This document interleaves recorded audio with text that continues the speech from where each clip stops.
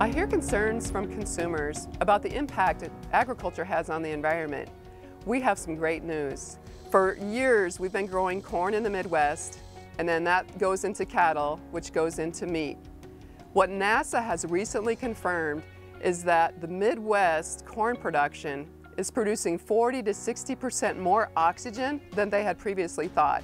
The satellite imagery is proving to us, and correlated on the ground, that corn pulls CO2 out of the air.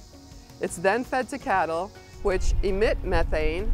It takes 10 years for that to break down to CO2.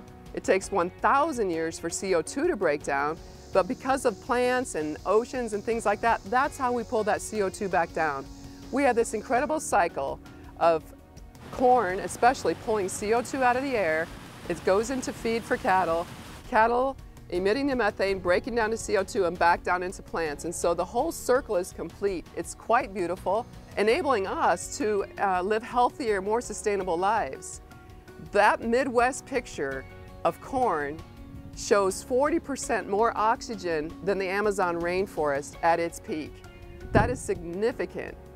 So let's try to work together, build a better future by thinking about ways we can impact and make our environment better, and enjoy the pluses we have, such as the corn, meat, air cycle.